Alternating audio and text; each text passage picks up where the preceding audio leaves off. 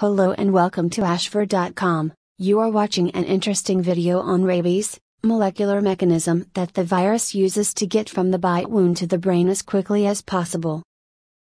Please read this disclaimer carefully. According to a new study conducted by health economists at the University of East Anglia and the Centre for Diet and Activity Research in the UK, walking or cycling to work is better for people's mental health than driving. Rabies is a disease caused by a virus that targets the brain and nervous system once it gets into a new host, usually via the bite of an infected animal. Now, new research led by Tel Aviv University in Israel has discovered the molecular mechanism that the virus uses to get from the bite wound to the brain as quickly as possible. Rabies, which causes inflammation in the brain and spinal cord, is almost always fatal if not treated early. The researchers report their findings in the journal PLOS Pathogens. Rabies, which causes inflammation in the brain and spinal cord, is almost always fatal if not treated early.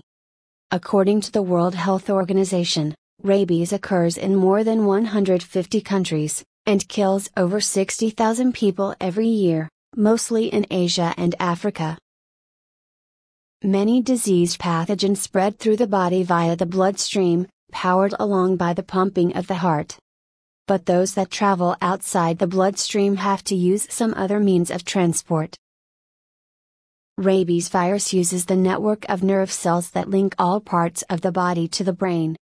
In particular, it makes use of nerve cells in the peripheral nervous system, which connects various parts of the body to the central nervous system that comprises the brain and the spinal cord. Axons or fibers in the peripheral nervous system can be hundreds of times longer than the cell bodies they belong to, and not only do they transport electrical signals, they also transport molecules over long distances in the body.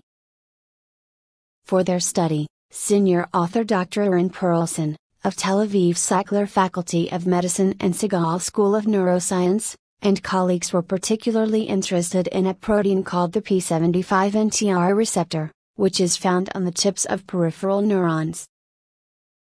They discovered that the rabies virus uses the receptor in the same way as another small molecule called NGF or nerve growth factor. NGF binds to P75NTR, where it is absorbed into the neuron and travels to the cell body in tiny acidic bubbles called vesicles. Using a method called live cell imaging, the team saw how the rabies virus entered at nerve terminals and traveled along axons.